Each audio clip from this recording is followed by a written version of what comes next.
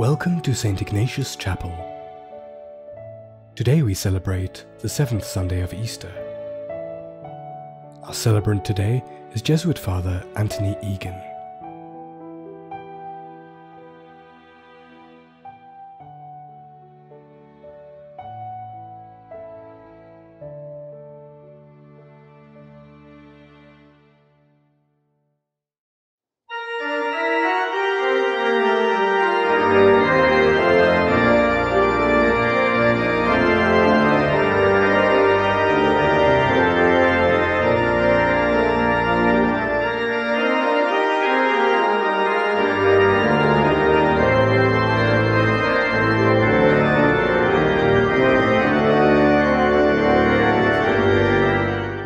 In the name of the Father, and of the Son, and of the Holy Spirit. Amen. The Lord be with you. And with your spirit. Today we celebrate the 7th Sunday of Easter.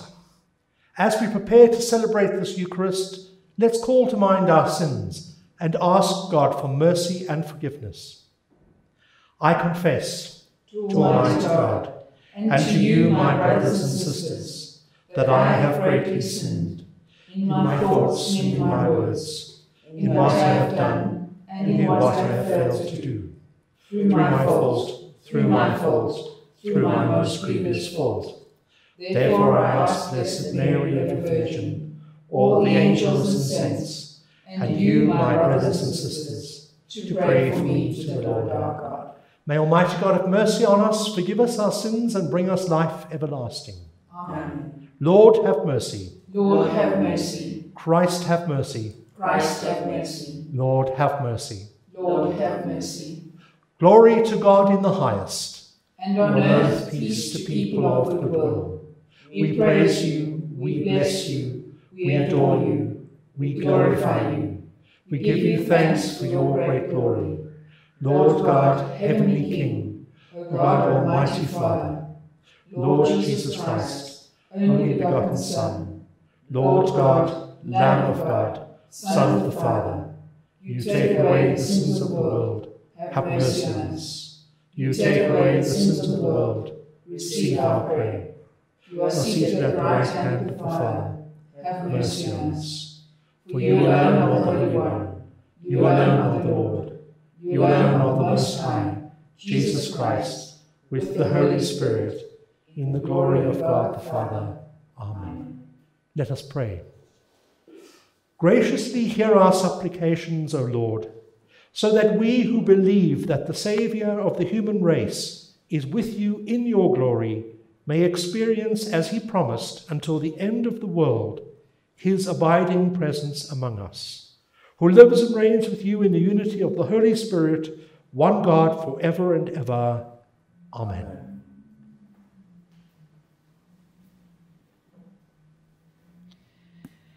A reading from the Acts of the Apostles. In those days, Peter stood amongst the brethren, the company of persons who was in all about 120, and said, Brethren, the scripture had to be fulfilled, which the Holy Spirit spoke beforehand by the mouth of David, concerning Judas, who was guide to those who arrested Jesus. For he was numbered amongst us and was allotted his share in this ministry. For it is written in the book of Psalms, his office let another take. So one of the men who have accompanied us during this time that the Lord Jesus went in and out among us, beginning from the baptism of John until the day he was taken up from us, one of these men must come with us as a witness to his resurrection. And they put forward two, Joseph called Barsabbas, who was surnamed Justus, and Matthias. And they prayed and said, Lord, who knowest the hearts of all men, show which one of these two you have chosen to take up the place in this ministry and apostleship, from which Judas turned aside, to go to his own place. And they cast lots for them, and the lot fell on Matthias, and he was enrolled with the 11 apostles. The word of the Lord. Thanks be to God. The response to the psalm, "The Lord has fixed his throne in heaven." The Lord has fixed his throne in heaven. Bless the Lord, O my soul, and all within me his holy name. Bless the Lord, O my soul, and never forget all his benefits. The Lord has fixed his throne in heaven. For as the heavens are high above the earth, so strong his mercy for those who fear him. As far as the east is from the west, so far from us does he remove our transgressions. The Lord has fixed his throne in heaven. The Lord has fixed his throne in heaven, and his kingdom is ruling over all. Bless the Lord, all you angels. Bless his mighty power, fulfilling his word. The Lord has fixed his throne in heaven. A reading from the first letter of St. John. Beloved, if God so loved us, we also ought to love one another. No man has ever seen God. If we love one another, God abides in us, and his love is perfected in us. By this we know that we abide in him, and he in us. And we have seen and By this we know that we abide in him, and he in us, because he has given us of his own Spirit. And we have seen and testified that the Father has sent his Son as Saviour of the world. Whoever confesses that Jesus is the Son of God, God abides in him, and he is God. So we know and believe the love God has for us. God is love, and he who abides in love abides in God, and God abides in him. The word of the Lord. Thanks. Thanks be to God. Alleluia, alleluia, alleluia, alleluia.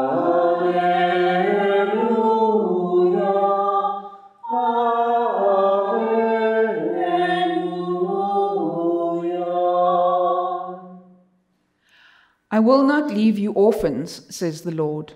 I will come back to you, and your hearts will rejoice.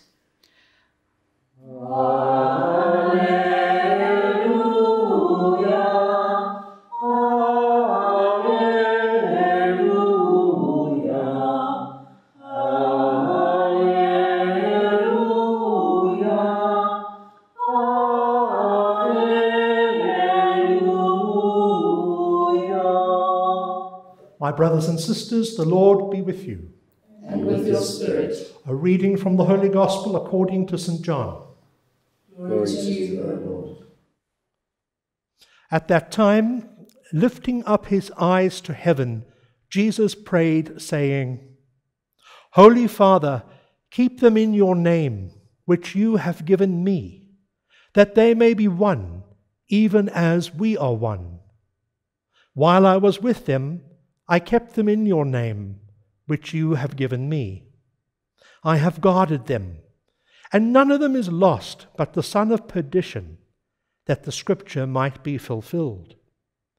But now I am coming to you, and these things I speak in the world, that they may have my joy fulfilled in themselves. I have given them your word, and the world has hated them, because they are not of the world, even as I am not of the world. I do not pray that you should take them out of the world, but that you should keep them from the evil one. They are not of the world, even as I am not of the world. Sanctify them in the truth. Your word is truth. As you sent me into the world, so I have sent them into the world. And for their sake I consecrate myself, that they also may be consecrated in truth. My brothers and sisters, the Gospel of the Lord. Praise to you, Lord Jesus Christ.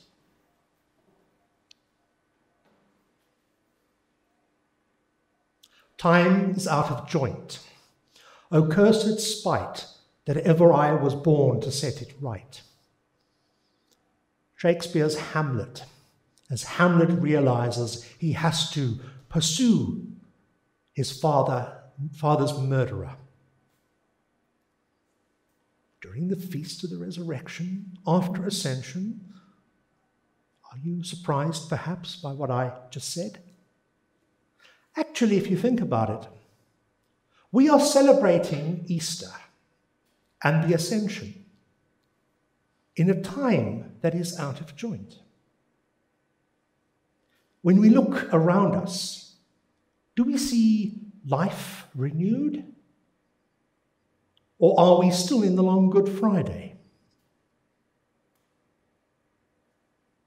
I suspect many people are wondering what happened to Easter this year. And now we're trying to get our heads around the Ascension. Time is indeed out of joint. And if you look at the readings today, we see that they too are out of joint.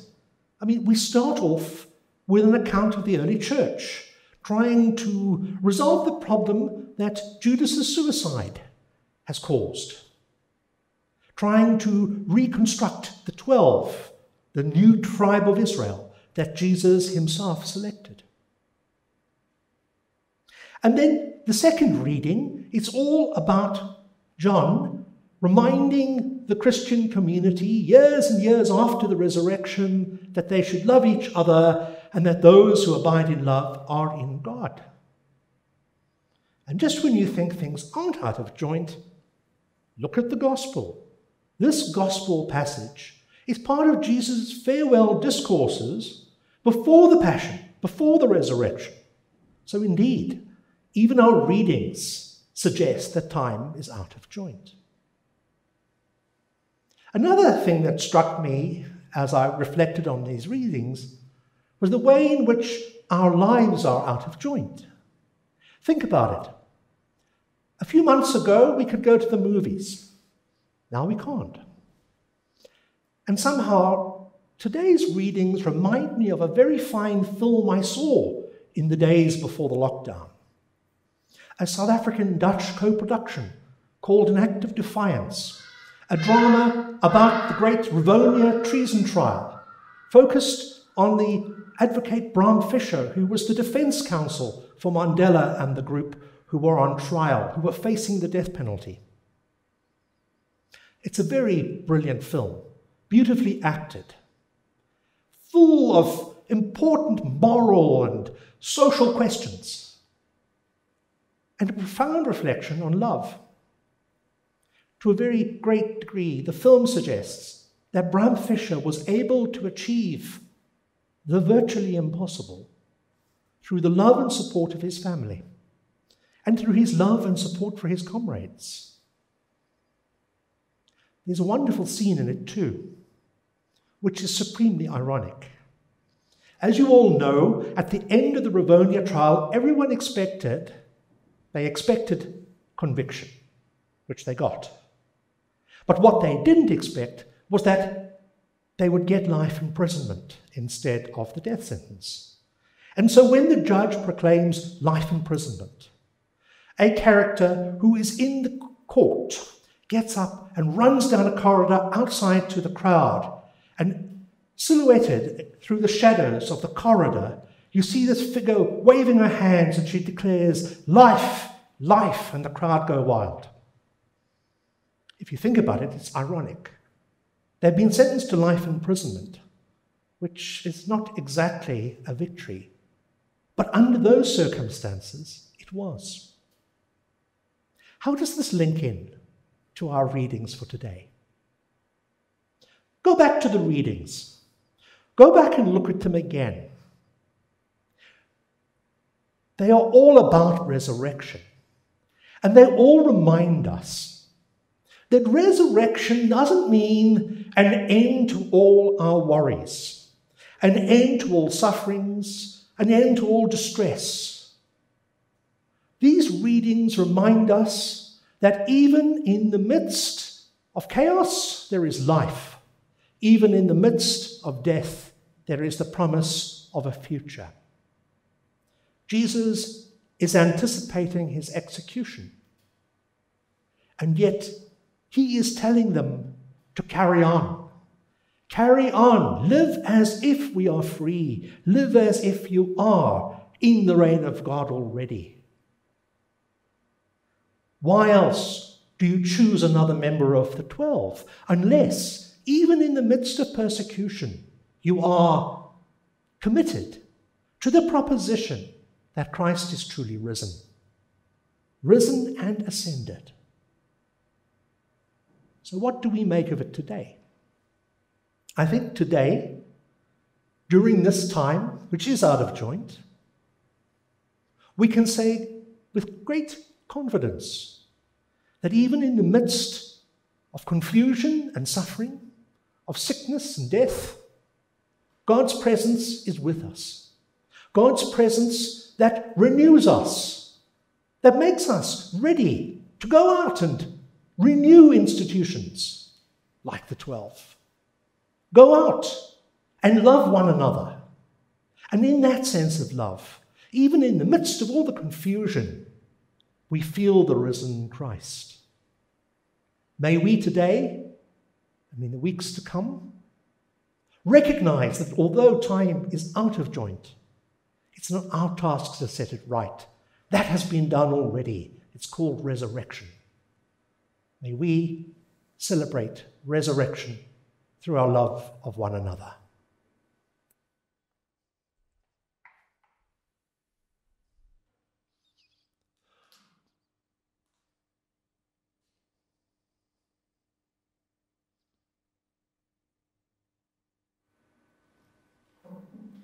And so, in celebration of this resurrection that we share with Christians everywhere, at all times, whether they are out of joint or not, let us profess the faith that we share. I believe in one God, the Father Almighty, maker of heaven and earth, of all things visible and invisible. I believe in one Lord Jesus Christ, the only begotten Son of God, born of the Father before all ages, God from God, light from light, true God from true God, begotten not made, consubstantial with the Father, through whom all things were made.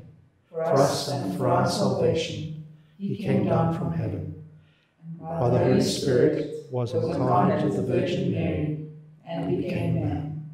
For our sake he was crucified under Pontius Pilate.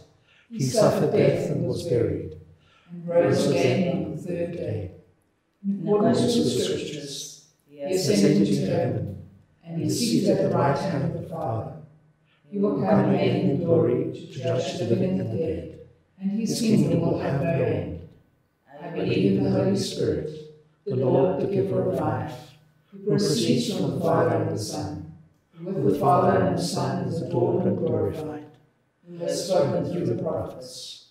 I believe in one holy Catholic and Apostolic Church. I confess one baptism for the forgiveness of sins, and I look forward to the resurrection of the dead and life in the world to come. Amen. So we bring before the Lord our prayers and petitions for this day. We ask the Lord to help us to truly see the risen and ascended Christ in our lives today, even in the midst of all the confusion we face. Lord, hear us. Lord, graciously hear us. We pray for all those who are involved in the work of finding a cure for coronavirus, for all those who are doctors and nurses who are treating those who are sick, and for all who do essential services, often at great risk to themselves. Lord, hear us. Lord, graciously hear us. We pray for all who hold public office in church and state, that they may lead us with courage, wisdom, and love.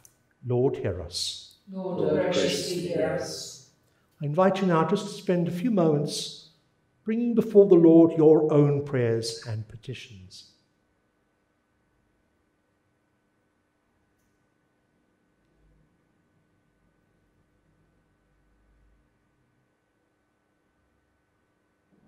Loving God, we bring before you all the prayers we make, spoken and unspoken. We ask you to receive them and answer them according to your will, and we make all these prayers in the name of Christ the Lord. Amen.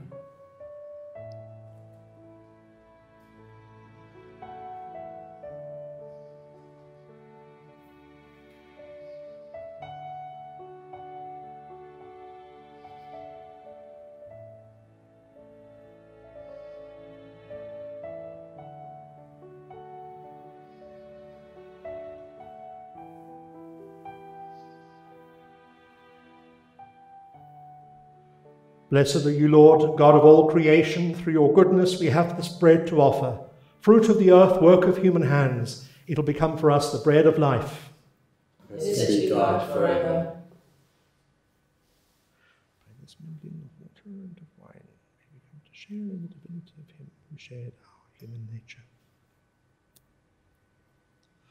Blessed are you, Lord, God of all creation. Through your goodness we have this wine to offer, fruit of the vine, work of human hands. It will become our spiritual drink.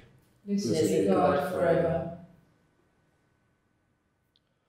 Lord, wash away my iniquities and cleanse me from my sins.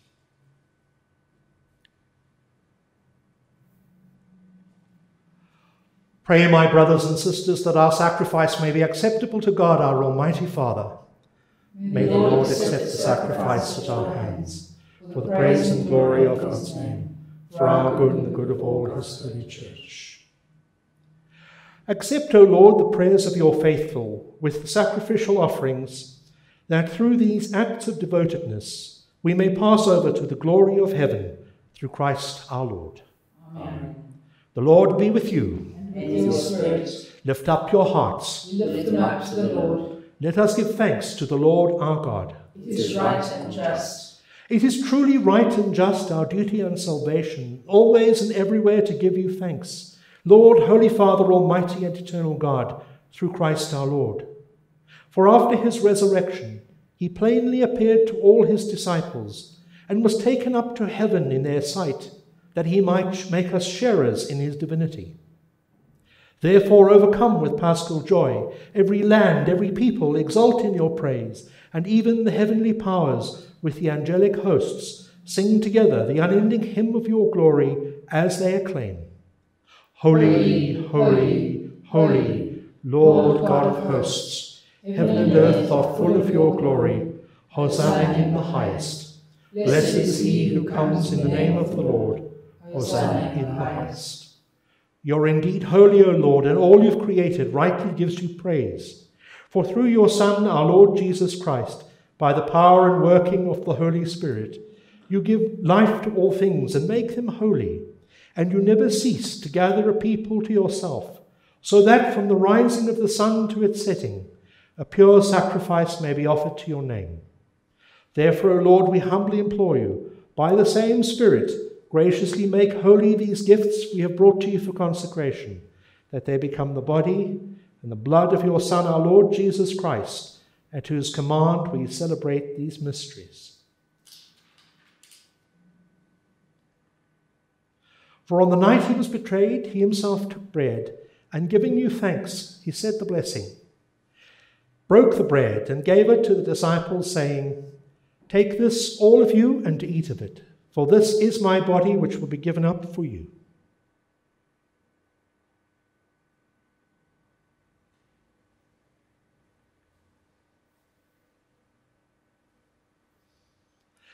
In a similar way, when supper was ended, he took the chalice, and giving you thanks, he said the blessing, and gave the chalice to his disciples, saying, Take this, all of you, and drink from it, for this is the chalice of my blood, the blood of the new and eternal covenant, which will be poured out for you and for the many for the forgiveness of sins. Do this in memory of me.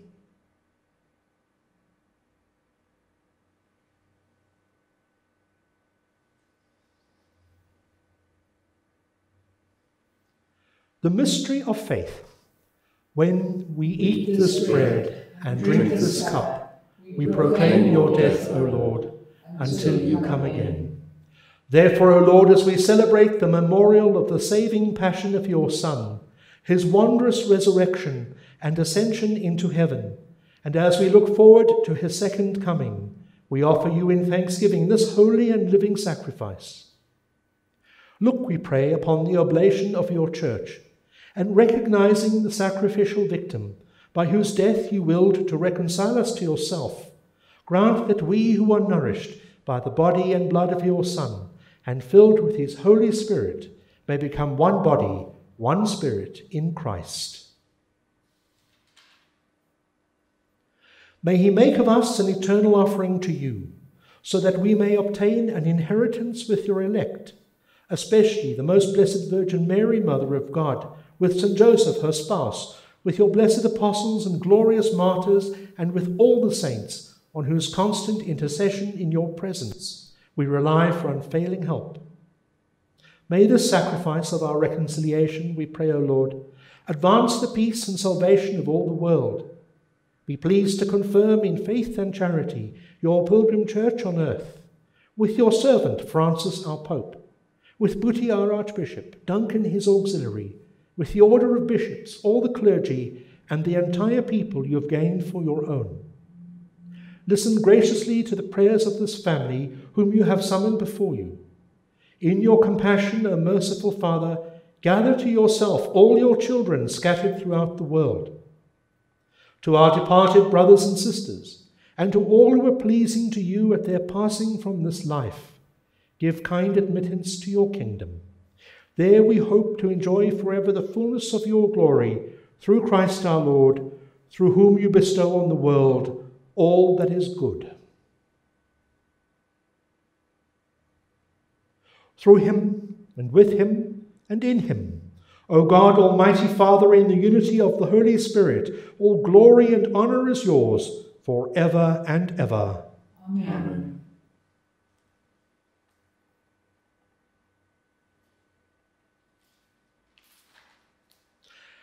At the Saviour's command, and formed by divine teaching, we dare to say, Our Father, who art in heaven, hallowed be thy name. Thy kingdom come, thy will be done on earth as it is in heaven. Give us this day our daily bread, and forgive us our trespasses, as we forgive those who trespass against us. And lead us not into temptation, but deliver us from evil. Deliver us, Lord, we pray, from every evil. Graciously grant peace in our days, that by the help of your mercy we may be always free from sin and safe from all distress, as we await the blessed hope and the coming of our Saviour, Jesus Christ. For the kingdom, the power, and the glory are yours, now and forever. Lord Jesus Christ, who said to your apostles, Peace I leave you, my peace I give you, look not on our sins, but on the faith of your church, and graciously grant her peace and unity in accordance with your will, who live and reign for ever and ever. Amen. The peace of the Lord be with you. And with your spirit.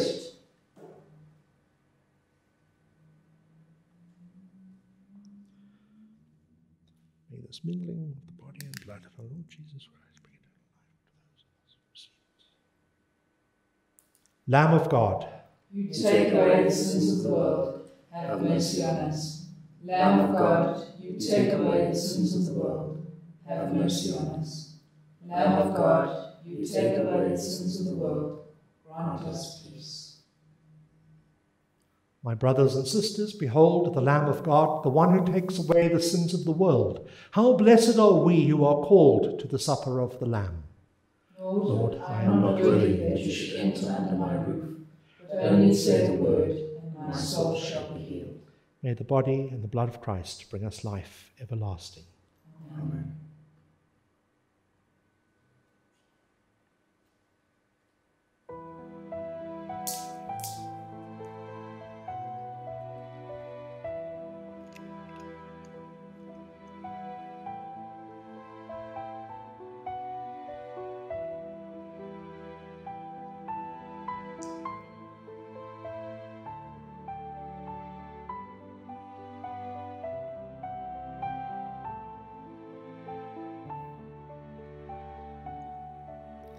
The great medieval theologian, St. Thomas Aquinas, defined spiritual communion as an ardent desire to receive Jesus in the Holy Sacrament, and a loving embrace as though we had already received him.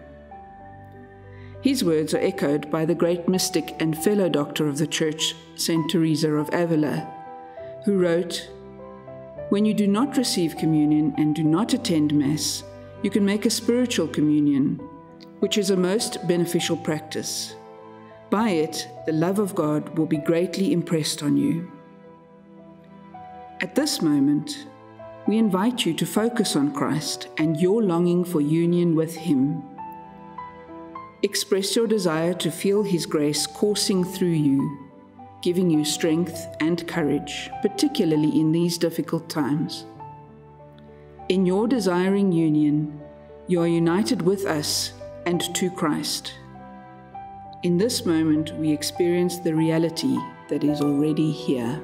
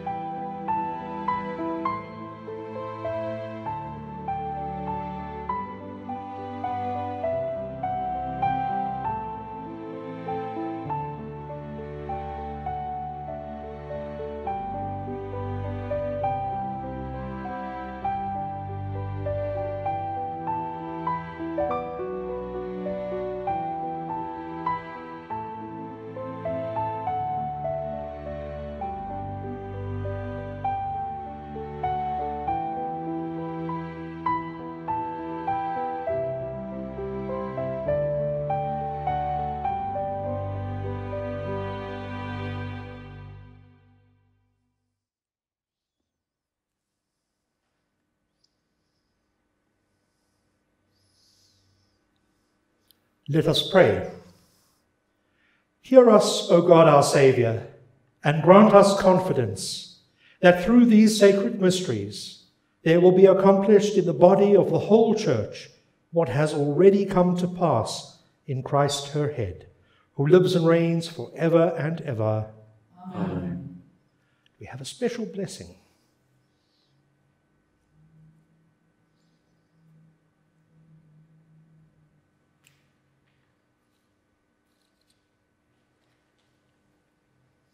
Bow your heads and pray for God's blessing.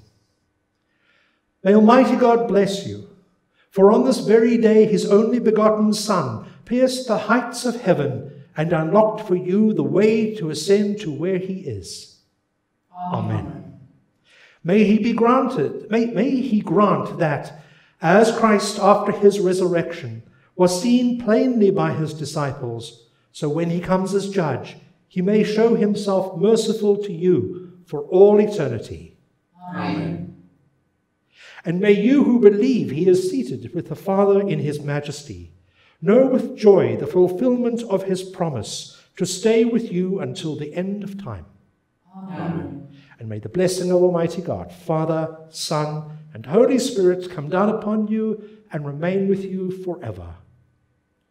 Amen. Mass is ended. Remain in the peace of Christ. Alleluia, alleluia.